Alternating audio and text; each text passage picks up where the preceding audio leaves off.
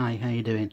I've been watching BBC Parliament and the House of Lords debate on Brexit. Yep, Brexit. I said the B word. Sorry. And Lord Wallace of Saltaire. Oh, um, he said something that was quite funny and probably true.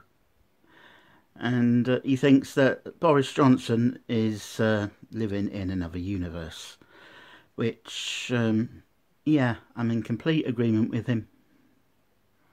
Take a look at this.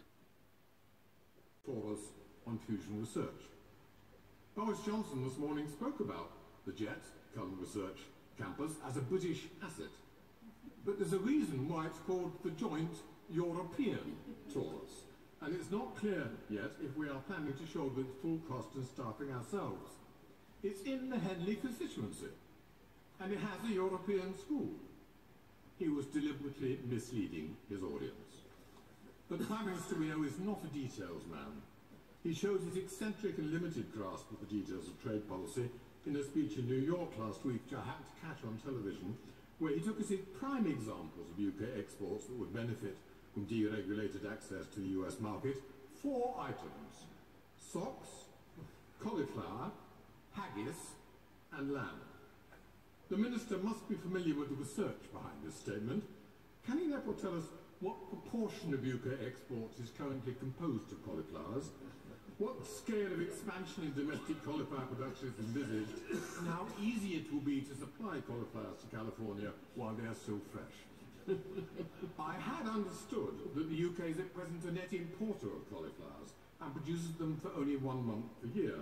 But the Prime Minister must understand the sector much better than I do, since he placed more emphasis on that than on high technology, creative industries or services. The Prime Minister, in his update last week, accused Parliament of living in a fantasy world. I see Mr Johnson and the noble Lord Callanan as living in an alternative universe. They and their allies told us 3 years ago that negotiations with the EU would be quick and easy. They also said the Eurozone was about to collapse, that staying within the EU would leave us shackled to a corpse, and that the EU was a superstate over which we had no influence. Now, Dominic Cummings says that leaving without a deal will be a walk in the park.